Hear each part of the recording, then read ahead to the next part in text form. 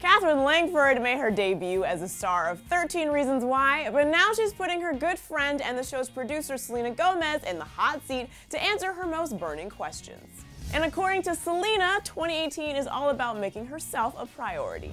Selena Gomez has been hard at work behind the camera, executive producing the Netflix original series 13 Reasons Why, but the roles have just been reversed as she sat down for Harper's Bazaar for an in-depth interview conducted by the show's very own Katherine Langford.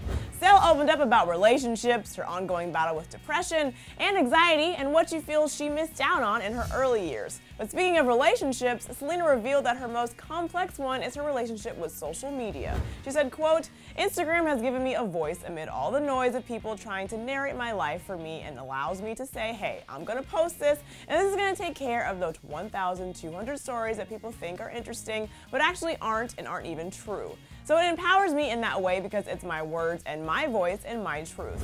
One thing that worries her, however, is how much value people her age place on social media, giving everyone a false representation of what's really important. This is one of the main reasons Selena has actively had to work on herself over the past few years, as she's been very vocal about dealing with her ongoing struggle with mental health, but has high hopes for 2018. She said, quote, "There won't be a day when I'm like, here I am in a pretty dress, I won. I think it's a battle I'm gonna have to face for the rest of my life, and I'm okay with that because I know that I'm choosing myself over anything else. I'm starting my year off with that thought. I want to make sure I'm healthy. If that's good, everything else will fall into place."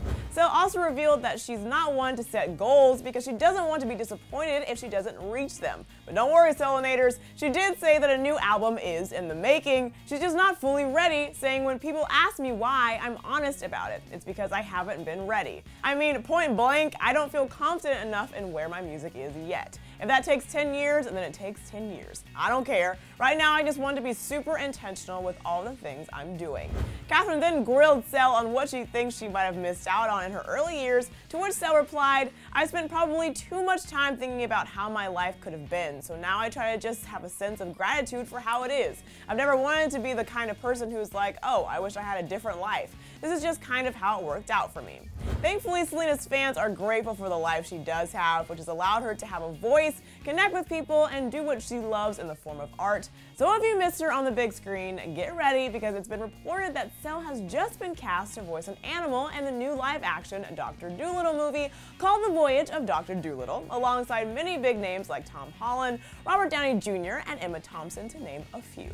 So get ready 2018 because Selena is just getting started. But right now, I gotta know all your thoughts on Katherine's interview with Selena and what you found most surprising. So get to talking down here in the comments, and after that, be sure to click right over here to see which movie role Camila Cabello might be snagging, and very soon. Thanks for hanging out with me here on Clevver News. I'm your host, Drew Dorsey, and I'll see you next time.